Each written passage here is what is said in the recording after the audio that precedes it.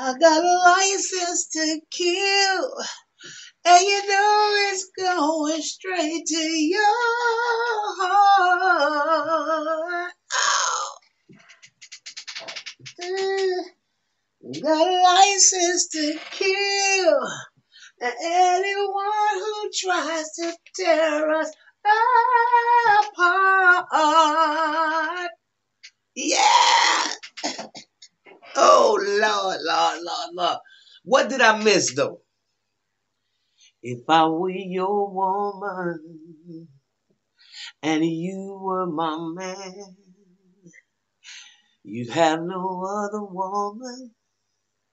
You'd be weak as a lamb. If you had the strength to walk out that door, my love would overrule my sins, and I'd call you back for more if I were your woman and you were my man. Y'all remember that shot? Good morning, good afternoon, good evening, family. Welcome, welcome, welcome to the Mental House with me, your host, Khadijah. Well, as y'all already know, I'm hyped, and I wanted to make this video after verses. And now that was the singing that went on in my youth. Okay, I'm a product of the 70s. Early, that's my heyday with Earth, Wind, and Fire. I think I was maybe 17. You know, y'all know what it's like when you a teenager. So the 70s, and Gladys Knight, really, it was really Gladys Knight in the 70s. Even though Patty came, even though she was out with the Bluebells in the 60s. Let me just give y'all a little history lesson. Even though she was out in the 60s with the Bluebells, in fact, Diana Ross stole Cindy Bird's song from the Bluebells, and Patty had what was the Bluebells' big hit? I'm never hear the bells if you need me. I'm never no. Remember that? But and Somewhere Over the Rainbow. Okay, that was like the 60s though. Okay? So really, if you want to know the truth, I'm gonna tell you who ran the 70s. That was Gladys Knight. Gladys Knight ran the 70s, and Gladys Knight is who, to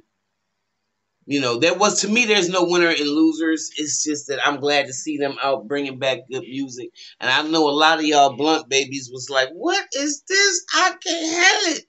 Because y'all was just used to hearing all the intimacy split. Don't leave nothing to the imagination. Y'all just want to lay it all out there like a smorgasbord. And then, it ain't nothing fancy no more. To me, flies all on it, everything. There's nothing covering until it's time. You understand? And I think that's what that music did for me. It just gave me life. It took me back to my teenage years. I want to know, when Gladys Knight did the soundtrack from Claudine, which is one of my favorite movies. I think it's my all-time favorite movie, Claudine. But she couldn't do To Be Invisible would be my claim to fame. A girl with no name. That way I won't have to feel any pain. Indispensable. Just a plain old human being. Life don't mean a thing in a world that's so mean. All the things that hurt you so, no one would ever know. 'Cause I'll be invisible. Okay, listen, I'm done. Curtis Mayfield, Claudine soundtrack, Gladys Knight at the helm. It was too much. It was too much. And in case y'all don't know, I'm still fired up. I just want to thank y'all. I want to thank you, Gladys. I want to thank you, Pattie, for timeless music, real music. Music that made you want to fall in love, music that you fell in love to, music that you thought you'd never get out of love to. And it's just being alive. I was here for it. Y'all gave me my life last night, and I just want y'all to know that I appreciate it so much. And I want to know how y'all feel. I don't want to hear if you want to know if you got a winner or a loser, because to me, that ain't what it's about. To me, it's about comparing catalogs. How can you compare a rose, a white rose, to a red rose? An apple to an orange? They're all God's beautiful creatures and creations. And with an individual flavor to it. And so for me, as an artist, it's not even about who's the best. It's just like, wow, y'all did the damn thing. And I want to say, whoever's in the damn comments, y'all too crazy. That's all I can say about black people. Black Twitter. Somebody said, because, I mean, it was a star-studded audience. I saw Oprah, and I saw Oprah's magazine. I think Michelle Obama, everybody you could just think of was in the room. Nicole Ari Parker, what's the boy's name? The producer in Atlanta, Georgia, Jermaine Dupri. I mean, it was full. It was full. And one of them fools on there said, now, because I could just hear it in my mind, because I know how black people do. Somebody said, now how Oprah gonna be in here and her news and her magazine?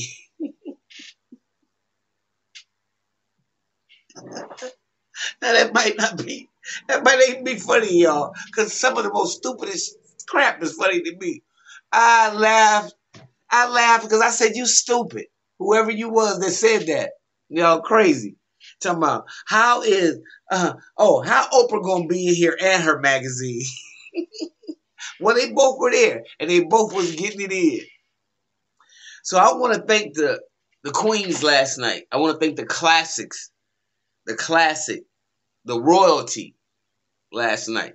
Last night, y'all had a chance to actually watch royalty. And we have to do what our royalty, like the dominant society, does with their royalty. I mean, nobody is telling Barbra Streisand to sit down. Barbra Streisand come out and sing when she want to, but she get paid. You know, a lot of our, of course, entertainers have to die broke because some people have found a way to get all into their finances. I'm not saying that's what's going on with these women.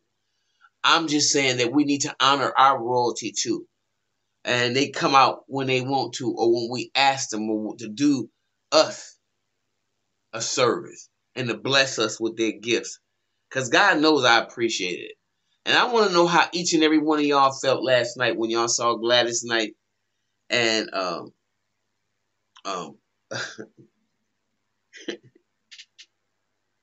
and Patti LaBelle. I ain't even gonna say nothing about Dionne Warwick. I ain't gonna say nothing about it.